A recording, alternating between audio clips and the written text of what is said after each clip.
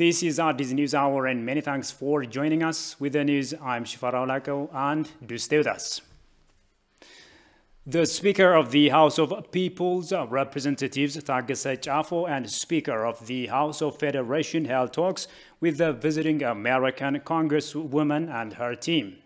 The two speakers briefed the Congresswoman Karen Bass and her delegation about the real situation in Ethiopia to clear confusions which is being manifested among U.S. higher officials. The visiting Congresswoman has also held talks with the Minister of Peace, Muferiat Kamel. Muferiat, on the occasion, elaborated on activities regarding immediate humanitarian aid relief that's being provided by the government of Ethiopia since the war broke out in Tigray. Muferiat, however, expressed grave concerns over the failure on international humanitarian agencies in ensuring that immediate aid relief reaches those affected due to the violence waged by the terrorist TPLF. Based on the daily increase of numbers of people in need of humanitarian relief, the minister has urged the selected international aid agencies to provide immediate humanitarian services, particularly in those areas that the government is not able to reach, as per the agreements they have entered into with Ethiopia.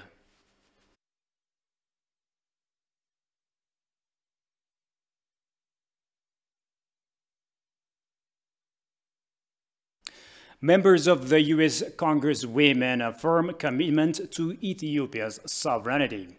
Conferring with Deputy Prime Minister and Foreign Affairs Minister Demeke Mekonnen, the Congresswomen led by Karen Bass said the U.S. will remain Ethiopia's strong partner in various areas. Alula Teklamar reports.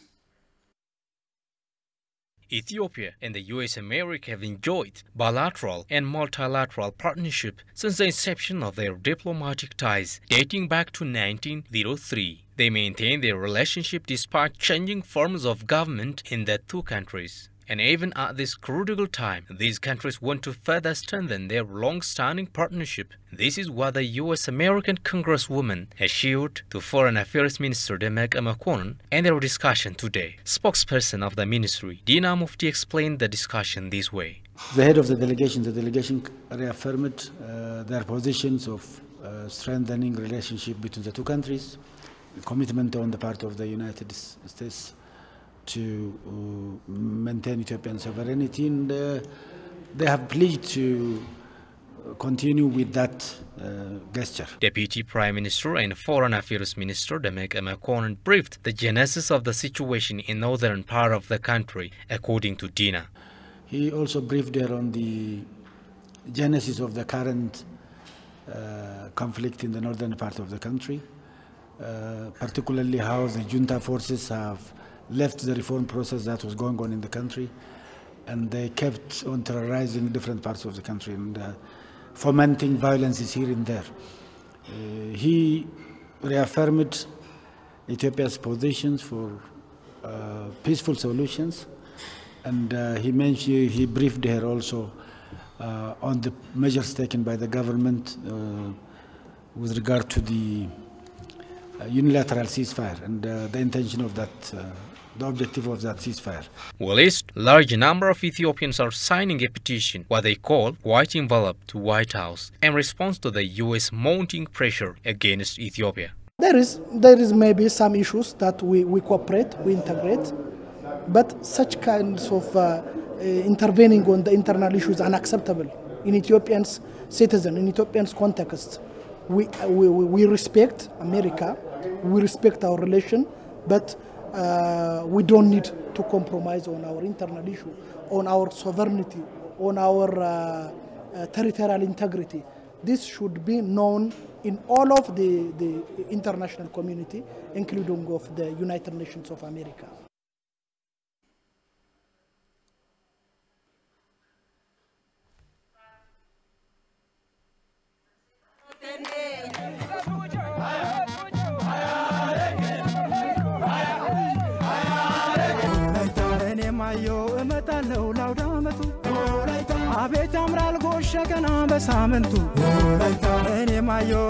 ቀን የዝግጅት ጊዜ ነው 15 ቀን ደግሞ የመዝናኛ ጊዜ ነው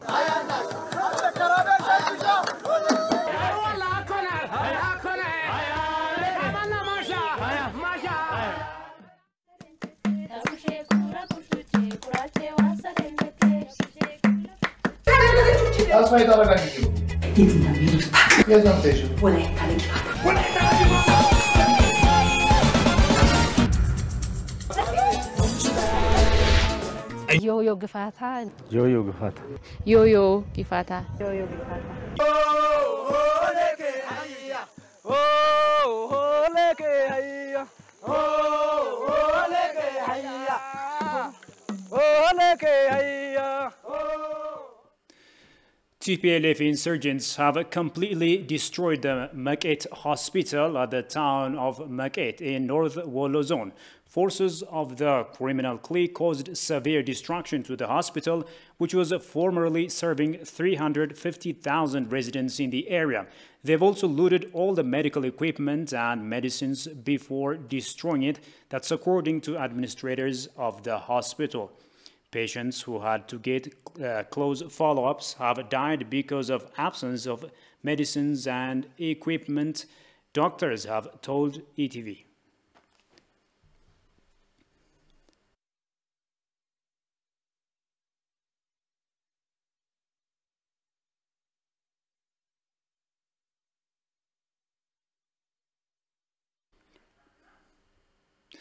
Now, media, communication, and leaders of the defense force, including government officials, visited the army and the front lines, appreciating the sacrifice of the youth for defending the unity and sovereignty of Ethiopia.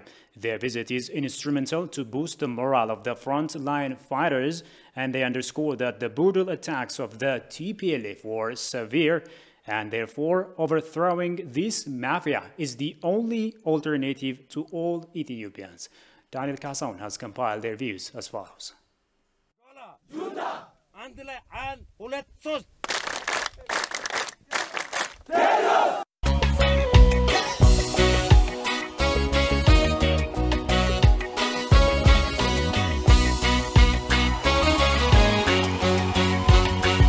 ጁንታው እንደተቀበረ አውቆታል እንደቀበራችሁት ደግሞ በዳባት You have shown us your determination to pay all the sacrifice in order to defend the unity and sovereignty of Ethiopia.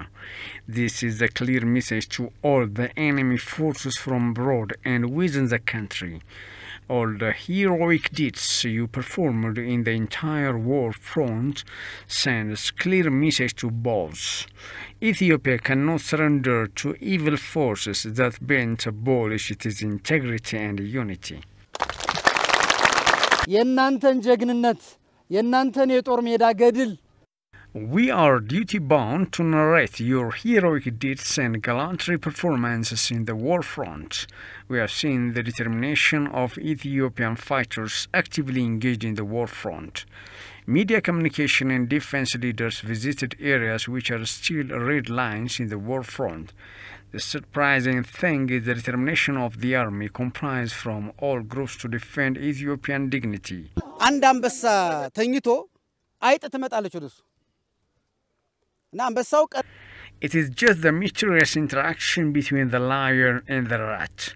When the rat enters a lion's mouth, it can't escape. As you know, the enemy we face is something a devil. They are blunt from the very beginning. Their end is also devilish and blunt again. Such heinous acts could not be done by a healthier person. ለሀገር አንድነት ልክ እንደ አድዋ ከውጪ የሚቃጣውንና ከሀገር They have gathered here from all corners of the country to defend Ethiopia's dignity as your fathers did in the Battle of Adwa.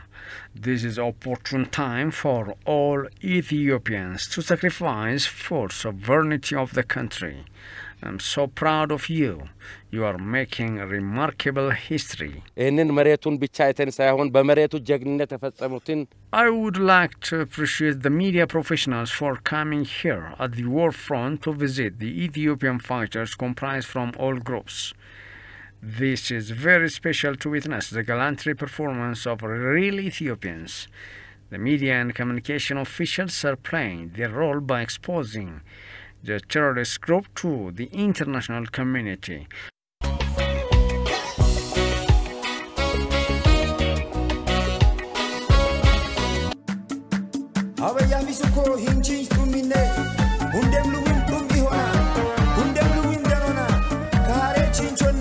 Hallelujah.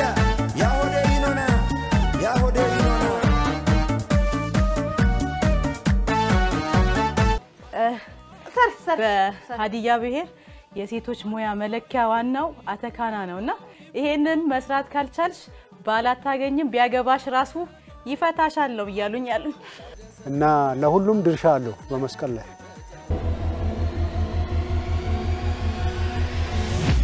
ክትፎ ይከተፍና ቤተሰብ ያው ባለው ልክ ለሁሉም ያን ቀን ዋለና ኒውሊን ዊትና ማቴ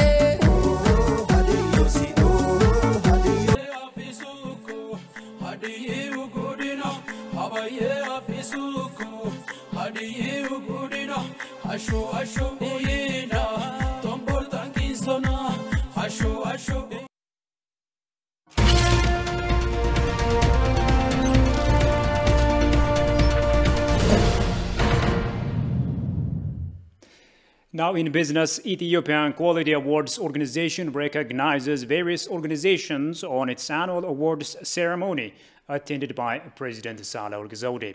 The award ceremony is said to be vital in inspiring manufacturers and service providers to focus on producing quality products and render quality services. Kasan Chani has the following account. Ethiopian Quality Awards Organization hosts a big event annually where organizations, institutions and service providers get awarded based on their quality products and services. And today's awarding ceremony, private and government institutions from the manufacturing, service providers and higher education, health and construction sectors were recognized with the National Quality Award. Present at the ceremony, President Sahle-Work Zewde appreciates the Ethiopian Quality Award ceremony for its initiative to recognize quality in different forms.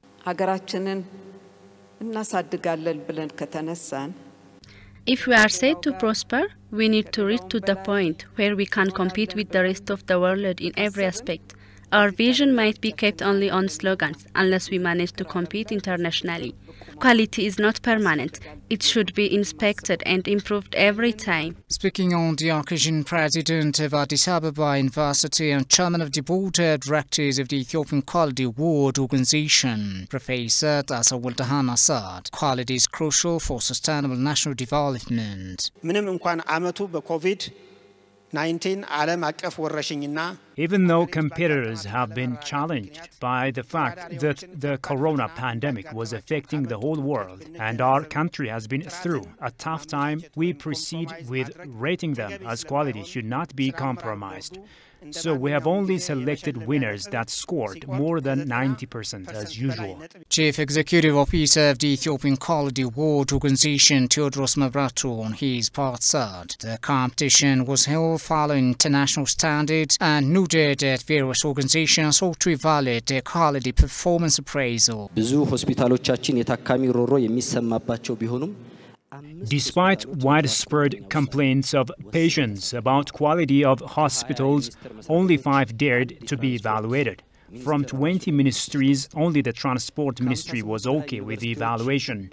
Only 5 out of the more than 58 universities became willing to participate in the Quality Award. Hotels, banks and other key sectors of the country did not dare show how qualified they are. This clearly indicates that there is still a long way to go to let our institutions know that quality inspection is indispensable. Organizations that were awarded during the occasion tapped the award critical to improve quality in every aspect. It is an amazing feeling and very humbling to be awarded the first award for Ethiopian Quality Award for the total country. It tells us that the hard work we've done in putting quality as part of our processes, looking after our customers, has been recognized by the jury who came to assess us. Very true, because when you win such an award, even the expectation should be higher. So that means from our environment, our corporate social responsibility, looking after the people, the community where we sell our products, where we offer our services, it gives us an opportunity to even continue improving. So we're very excited and we look forward to even improving better from where we are today. It was also indicated that domestic and foreign companies ought to fix their eyes on quality as a vital means to penetrate the international market. The government of Ethiopia has signed a joint development agreement with OCP Group, a Moroccan state-owned phosphate rock miner, phosphoric acid manufacturer and phosphate fertilizer producer to implement a fertilizer project in Dire Dawa. The agreement was reached during a high-level delegation visit to Morocco led by Ahmed Shide, Minister of Finance. The project will have an initial estimated investment capital of $2.4 billion during the first phase to develop a 2.5 million ton fertilizer production unit. The agreement also includes a second phase investment agreement with $3.7 billion. It is firmly believed that this project will have significant contributions to meeting Ethiopia's continuously growing demand for fertilizers.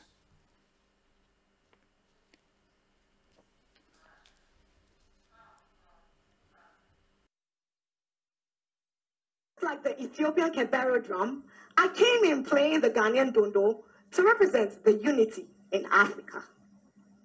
We can never talk about unity without talking about Ethiopia. Welcome to Addis Ababa, the home of the African Union and the capital town of Ethiopia. Two great men, Osagyefo Dr. Kwame Nkrumah and the Emperor Haile Selassie I, were very instrumental in the formation of the Organization of African Unity, now known as the African Union. These two understood that together we stand, divided we fall. May the souls of these great Pan-Africanists go marching on. Tonight, I am going to be taking you through a cultural, historic, and insightful tour through Ethiopia. When you come to Ethiopia, there are sites that you might want to visit, some of which include the Simian National Park, with its high peaks, deep valleys, and sharp precipices stretching over 1,500 meters. You might also want to visit the ruins of Aksum, which represents the heart of ancient Ethiopia, when the kingdom of Aksum was the most powerful between the Eastern Roman Empire and Persia. You might also want to visit Tia, which is an archaeological site in the center of Ethiopia, south to Addis Ababa. Ethiopia prides itself in its diverse landscape and rich culture, which is why you might want to visit so many cities in Ethiopia, some of which include Addis Ababa, Mabel, Lalibela, Gondar, just to mention a few. Ethiopia, being the second most populated country in Africa, is the only country that has never been colonized by the West. The Italians tried to create a colonial crack on Africa through Ethiopia, but were defeated at the Battle of Adura. They hid on the hills looking down on the valleys of Adura with their guns, bows, and arrows and defeated the Italians. Did you know that Ethiopia is the only country with a 13 calendar system? What does this even mean? This means that when everybody else in the world has 12 months in the year, there are 13 months in Ethiopia. This is why I'm 7 years younger, because while all of you are in the year 2021, it is still 2014 in Ethiopia. Interesting, isn't it? In fact, yesterday, September 11th, was a new year in Ethiopia. Melkam Addis Ahmed. And finally, in our continental news, Guinean civil society invites ECOWAS to reconsider its demands regarding September 5 coup. As current chairman of regional bloc, the Economic Community of West Africa State, ECOWAS, Akufo-Addo heads a delegation to mediate the political crisis following the coup. Ghanaian President Nana Akufo-Addo arrived at Conakry Airport and was received by Guinea coup leader Lieutenant Colonel Mamadi Doumbouya on Friday. The bloc had imposed sanctions on Guinea's coup leaders and called for elections in 6 months in a demand for a quick return to civilian rule, a request deemed inappropriate by some activists. Quote, in quote, where was ECOWAS when Alpha Condé was changing the constitution? Where was ECOWAS when Alpha Condé wanted to run for a third term? Where was ECOWAS when the people of Guinea were suffering injustice, inequality? Where was ECOWAS? Lamented Ibrahima Sori Mama, an activist. Guinea's junta leaders had earlier vowed Friday that deposed President Alpha Condé would not be allowed to seek exile, saying they would not cave to mounting pressure from regional mediators who have imposed targeted sanctions after this month's coup.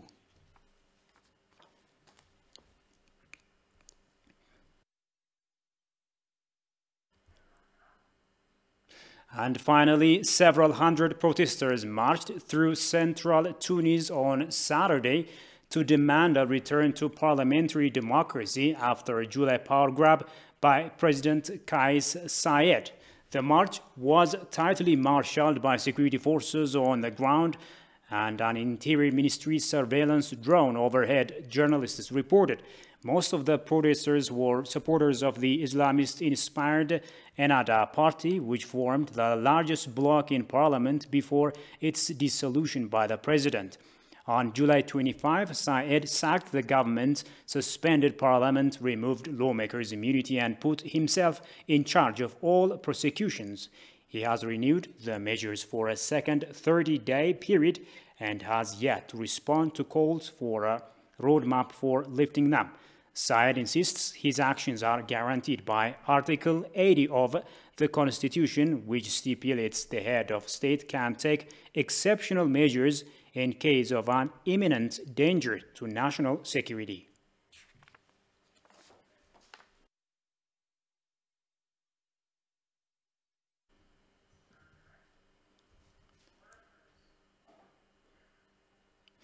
A quick reminder of the top stories. Ethiopian Quality Award Organization recognizes qualified institutions.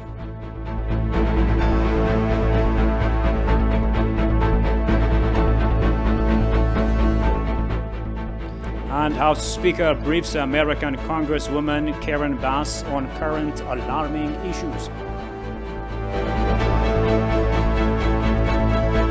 And that's all the news there is for now. Many thanks for watching us.